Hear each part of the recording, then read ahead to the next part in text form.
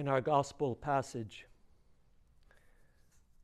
When Jesus heals Simon's mother-in-law, St. Mark tells us that Jesus grasped her hand. I've always been very, very aware of that emphasis. He does not say that Jesus took her by the hand. He says rather that Jesus approached, grasped her hand, and helped her up. I'm certain that she felt the power of his strength in that moment. I am sure that she felt his divine desire to bring an end to her every ill. He grasped her hand.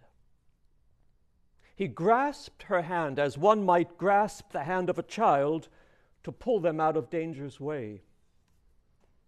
It's quite different than simply taking someone by the hand. That is often a very gentle touch. But here we see an urgency and a strength that is the immediate response of Jesus. He reaches out to all those who come to him for healing.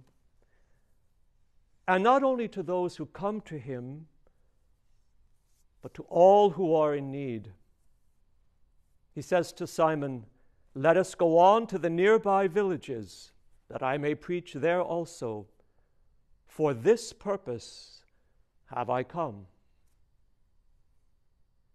Jesus wants us to come to him for the healing we need. He desires that we reach out to him. But it is very important to remember that it is he who comes to us first. Jesus always comes to meet us where we are and is with us to grasp our hand, just as he grasped the hand of Simon's mother-in-law.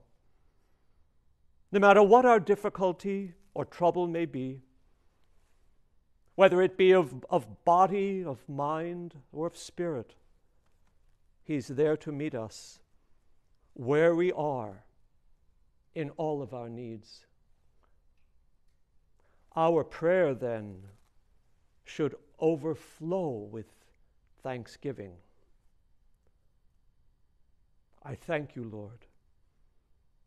I thank you because I know that you are helping me. I thank you because I know that you are with me, and that because you are with me,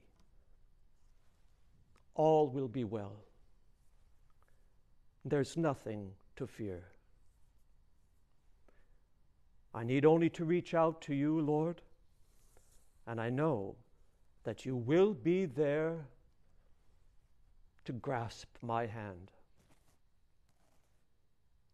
As we enter this new year, may our prayers be abundant with thanksgiving to God, who has come to meet us in Christ Jesus.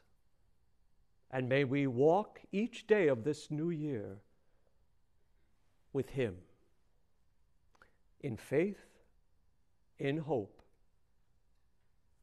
and with love. God bless you all.